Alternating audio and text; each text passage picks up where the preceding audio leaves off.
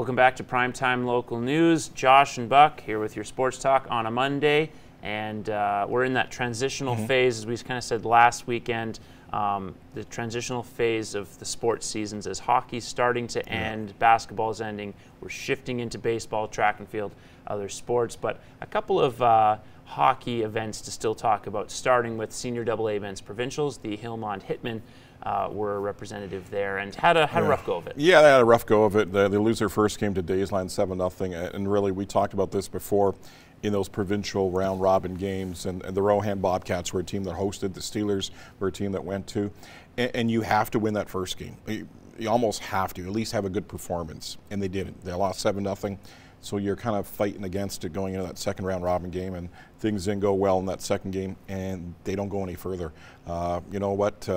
Give credit to Wainwright. They had a good run. The Rustlers did. Daysland got to the final. But you know what?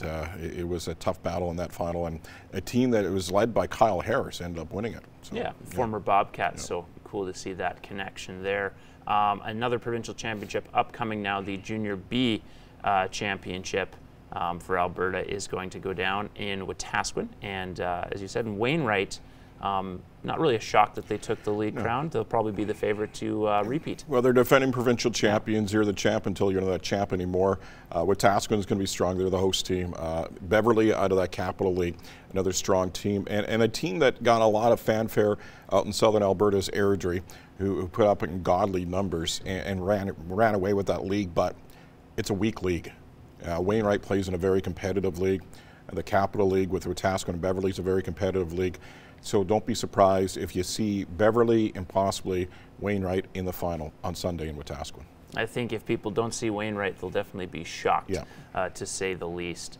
The AJHL season's still going, but they did decide to lay out the all-conference awards after they'd already mentioned, best defenseman, best forward, best coach, but laid out the all-conference teams. A couple of local mentions worthy of the show. One is Mason Waite, rookie Bobcats defenseman, makes the all-rookie team. So a tough season, but some various young players on the team showing promise, Mason being one of them.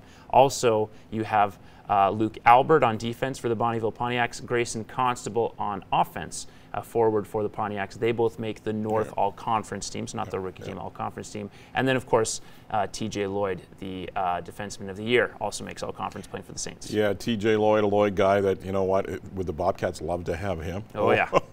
But just a great defenseman, top defenseman in that league. Good to see a good rookie defenseman from the Bobcats getting the honors there. It shows you have the pieces, right? And you hope that culture, as Nigel talks a lot about, that hopefully he brings it with this kid on the back end. So it's good to sign that you have a rookie D-man that gets the honors, and because you're going to have a young team again next year. And switching gears quickly to talk about the CPCA tarp sale. That's this week. Yeah, it goes tomorrow night at the Lloyd X grounds, and this is toward the CPCA finals. So it's a big night, and it's a sign, like we were talking about the transition. Right now is that transition. Summer's coming. Yeah. The Chuck Wagons are coming. The Calgary Stampede tarp sale was just a short time ago, and now the CPCA finals, and before you know it, CPCA will be rolling into action in June. Yeah, a few seconds left. If you had to pick one or two that are going to get the big sponsorship dollars, you pick? Because I know PWM Steel is going to stick for sure with Chris Molly. Yeah, and the other one too, it's Ray Mitzwing. This will be his final season racing. This will be his final. So over 30 years of being on the track, great to see a guy like him go for big dollars. Yeah, I'd love to see that as well. So we'll have more coming up on Primetime Local News.